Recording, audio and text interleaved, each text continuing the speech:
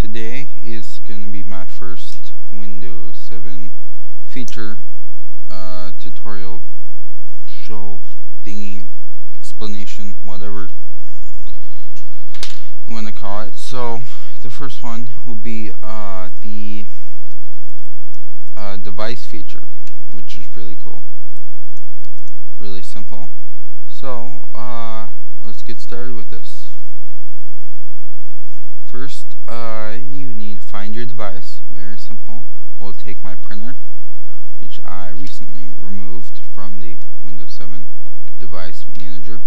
Just plug it into a USB port, and down here it says it's installing device driver software. So it's looking for what it is and looking for the driver.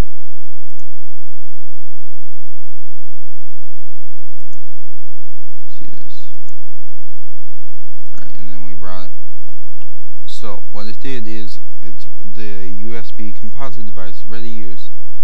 It found the Epson thing, USB printing supports ready to use, and now it's installing the driver software for the Epson other thing, junk, whatever. Alright, so now we got my printer all set up. I didn't even need the disk that came with the printer. Very simple. I hate that software. Well, and then you also got your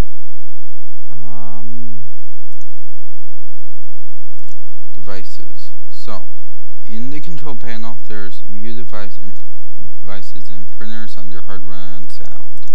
So click that, and you can see all devices, all the devices that are connected to your your computer. You got your printer and faxes, so you can fax it, whatever these two are. Okay, there's OneNote and whatever that is. So and then we got my printer and scanner right here. Pretty cool. Got my laptop. There's a warning thing because I'm missing some driver. Impossible new install. No idea what this is. Here's my mouse. So yeah, I don't think I have any more devices that we can test. Maybe flash drive. And there, it faded out because I unplugged it. Now it's plugged in. The check mark means that it's my default printer. If I were to remove this, it makes send the OneNote, my default printer, which is not actually a printer. So we plug in the flash drive. What is this?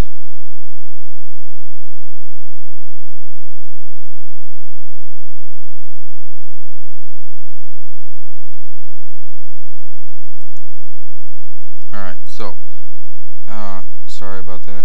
It recognized the flash drive.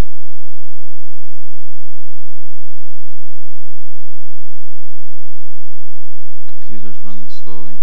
I don't know what's up with that. Oh well. And then it opens up autoplay.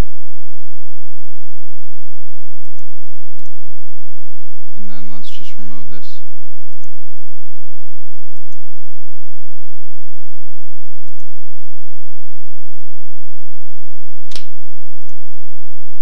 See if it moves faster anymore. Alright, so yeah, that's the devices. So join me. That's it for the devices. Thanks for watching. If you like this, comment, rate, subscribe because there will be more Windows 7 feature tutorials to come. Thanks. See you later.